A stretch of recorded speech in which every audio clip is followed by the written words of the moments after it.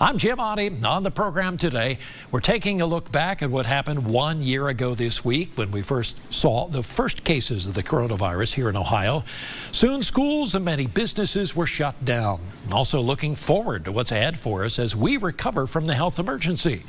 First, we're talking with Dr. Stephen Burdett at the Wright State University Boonshoff School of Medicine. What comes to mind when he thinks back to that beginning of all of this? So it's been a long, exhausting year, but we've gotten through it, and we're better off now because of it. I spent a lot of time, Doctor, going back and looking at the governor's briefings from a year ago.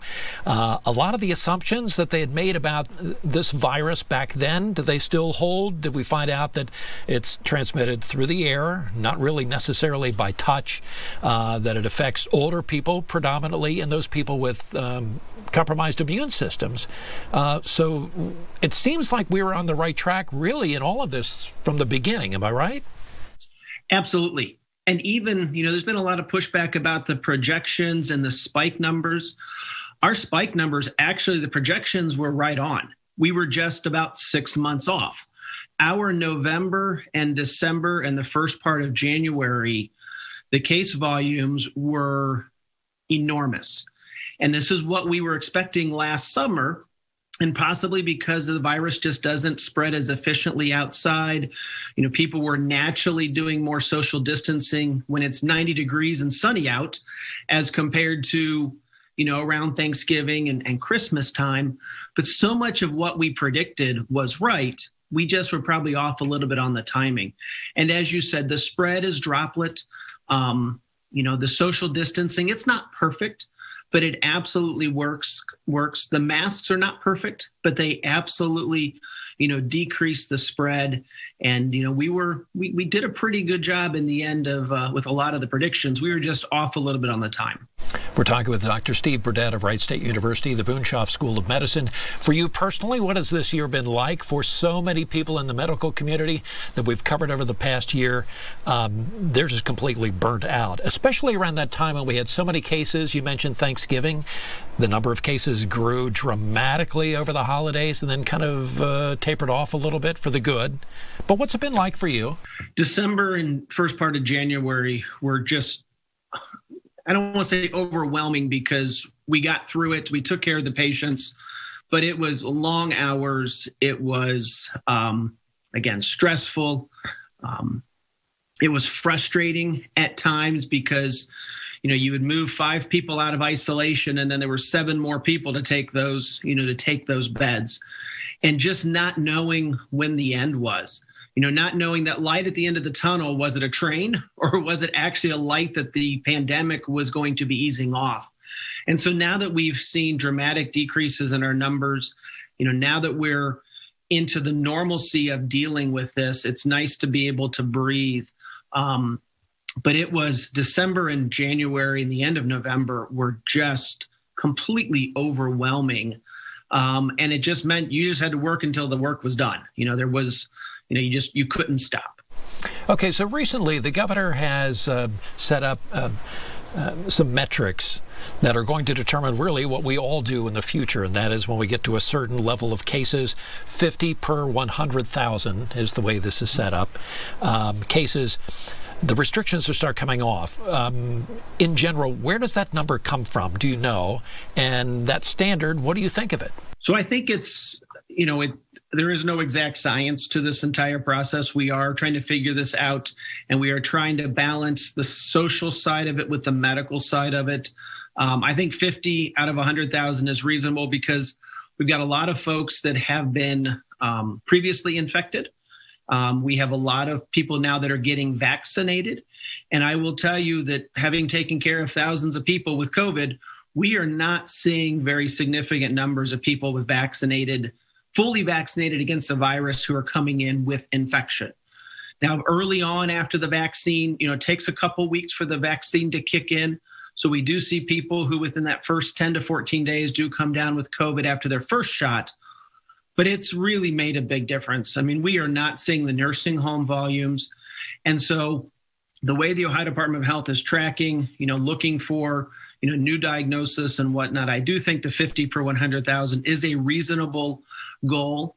And I think that, again, taking the mandate away is beneficial for the overall good of the society. But I just want people to remember that even when the law no longer says you have to wear a mask, until the virus is gone, it is still a good social thing to do, to when you're around people, when you're out in public, to wear your mask to protect your colleagues and to protect our friends and protect our family.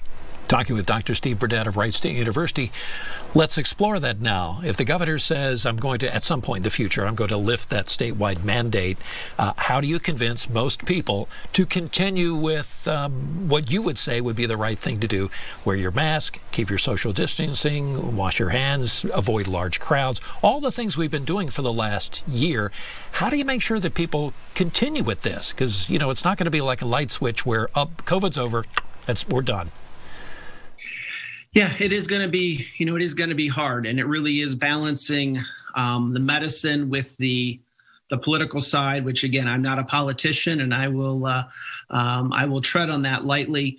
But I think that one thing we've learned in the hospital especially is we've taken care of healthcare workers, and we've prevented infections in healthcare workers, not using the big fancy masks, not using all of the fancy personal protective equipment. We're using a lot of the same masks that, you and I wear when we go out to eat, when we go out in public. And so to me, it's just a matter of people being socially responsible. And, we're going to get to the point where if you're out at a park with your family, if you're on a jog, you don't need to wear a mask. Again, you're not around anybody. But if you're walking through a mall, if you're going to sit down at your table at a restaurant, we need to be, socially conscious, protect the people, because you might not be at risk, but that person you're walking by could be a cancer patient, could be somebody who has a poor immune system. And if they pick up the virus, then it could be very serious for them. And we are still seeing that. Our numbers are down dramatically. But we still have people on ventilators. We still have people that are critically ill just because of COVID. And we got to remember to keep those people in mind as we go forward. Do you have a sense as to how long that might continue? In other words, the governor's talking about weeks and weeks. Okay, good, for the restrictions.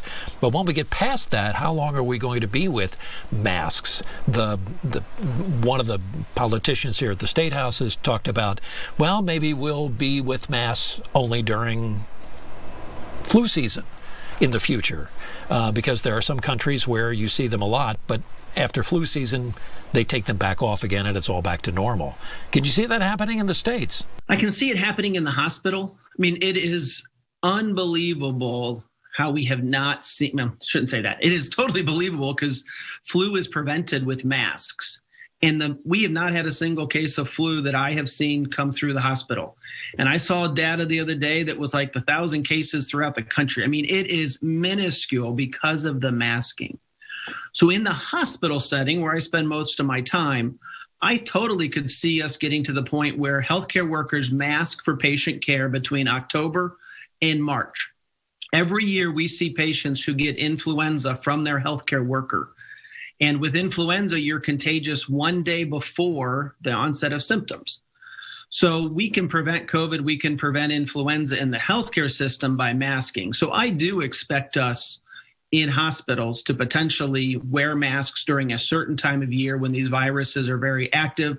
And then as you get into the summer months, back down. From a public standpoint, you're right. There are countries that mask all the time, and that is just part of their culture. I don't know that the American people are going to be willing to do that. And I think that we're just going to have to be very aggressive with the vaccine.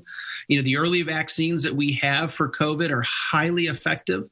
We just need to have more of them, and more are coming. Time will tell, or time will produce more vaccines.